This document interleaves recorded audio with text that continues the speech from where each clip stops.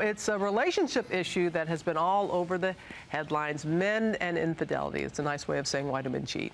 GMA special contributor Steve Harvey is here this morning with answers. We're going to talk to the author of the best-selling relationship book, Act Like a Lady, Think Like a Man, about this hot topic in just a moment. But first, we spoke with men and women all across the country who weighed in on this hot issue. I think men cheat because they can. Why do men cheat? Because they're probably not happy with the relationship they're in. I think it's in men's DNA to have more sexual activity. They're lonely, they're pigs, you know, from scratch. I think if women cheat, they're a cougar or they're loose. And if a man cheats, it's like, go get him, guy. Guys will cheat, it's just for sex. It's not it might not be an emotional attachment, but with women, there's definitely an emotional element to that. I think that's just an excuse for, you know, to say that, oh, all men cheat, but they don't. That's just giving someone an excuse. I think it's expected. Not expected, but allowed. If men cheat, well, It's not allowed? by me. Okay. Yeah.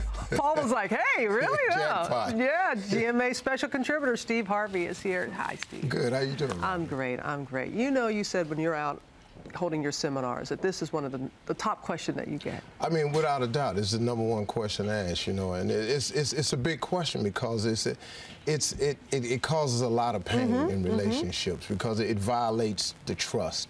And it's so hard to get it back once you've done it, you know. Yes. So it's probably the most painful thing out there. All right. Well, let's get to some of the questions that we've had. Again, we talked to people all across the country. And this is a question. It's from Kathleen. And we heard this over and over and over again. Kathleen. Question for you, Steve Harvey. How would I know if my boyfriend or husband is cheating? What are the signs? Well, if his cell phone rings and he's in the shower and he runs through the glass door to answer, That's one sign, okay. that's a good one. Yeah. And if he sleeps with his cell phone duct taped to his thigh, Yeah. that's a good way to Yeah. tell. But I think really the more serious answers become, you know, if there's an attitude change. You know, if your man doesn't care anymore about the intimacy, whether you're having it with him or not, if it doesn't make a difference to him, if he's indifferent to it, that attitude adjustment is serious. And then the big one is if his intimate performance with you has changed, if all of a sudden you're seeing new moves and New tricks. brand new tricks, you know, this is, guys, our imagination ain't that good. We have got to go practice these things. We can't just bring them in there, you know, we gotta. So all practical signs Yeah, that we should look absolutely. for. All That's right, what let's I get think. to another question. And this is a question that some men in relationships say they struggle with. So, hey, Steve, if somebody's flirting with me, how should I handle that? It's the old, it's not my fault. Is that what it is? Well, he's lucky if that's happening. But anyway, if somebody's flirting with you, I mean, you know, you got to be careful because flirting pushes the primal instinct button in men. Because by nature, you know, we're predators. And so if you show that little twitch flex reaction, that little dangle of carrot, and we immediately go for it. It's a very dangerous thing to flirt because at what point does it stop? Because if you keep the flirting up, eventually it's going to lead to something, you know. And the best way to do it is just, you know, laugh it off and go, girl, you crazy, and you know, and go home. And just move on. Yeah, because if you do it, you're not going to win. We've got another question. This is Christine from San Francisco. Hey, Steve, I have a question. If I suspect my fiance of cheating, is it okay if I check his emails and phone records? Oh, I don't really like that one personally. I don't think it's cool. Right. I think you should respect a person's privacy, you know. And then there's an old saying, you know, that if you go looking for trouble, you're going to find it. Here's the deal. If your guy is cheating, you're going to find out.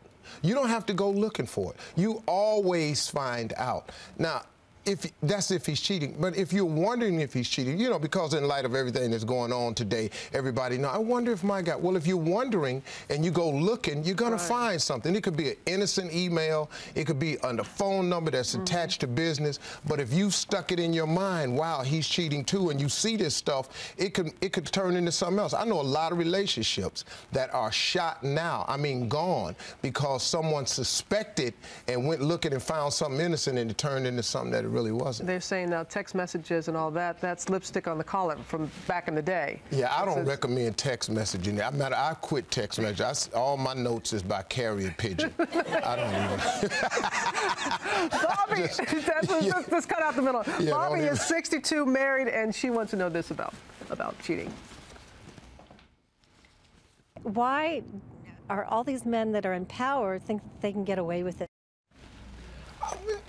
I mean, you know, it's not just men of power. You know, cheating is not reserved to men of power. It happens to the truck driver, the cab driver, the janitor. It can happen to anybody. It happens to women. You know, men of power just have more opportunities. You know, women fail to look at this thing sometimes. A guy, there are trophy men just like they're trophy women. They're just like women that men want to conquer. Right. There are men that women want to conquer.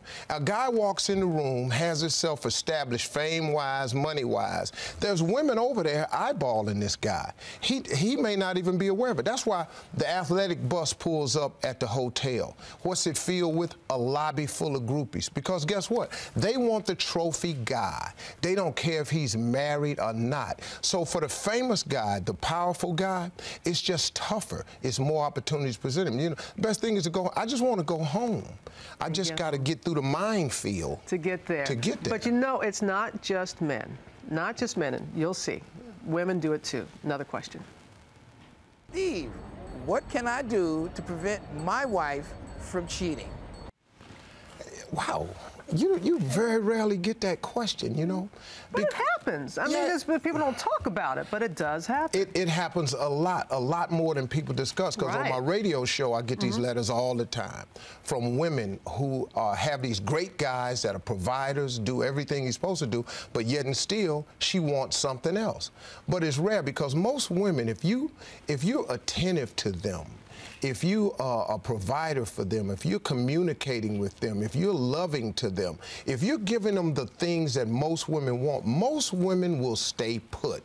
The average woman is really decent. She'll stay put because she's gone out. She has what she wants. You know, most women will stay put in that situation. So when a guy goes, how do I keep my wife from cheating? This is a guy, I can assure you, is not taking care of his business at home.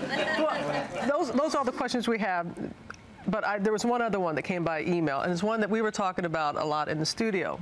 And I can just hear our mama saying this, once a cheater, always a cheater. You know, once a cheater, always a cheater. Is that the case? Because let's come clean here now. You have spoken about how you've made some mistakes in your past. You've learned from those mistakes. So some of this, are you speaking from experience? Well, okay, on national TV. You know, I'm on my third marriage. I've made some mistakes in my life. You know, you get married, you're on third marriage, and I'm very happy now.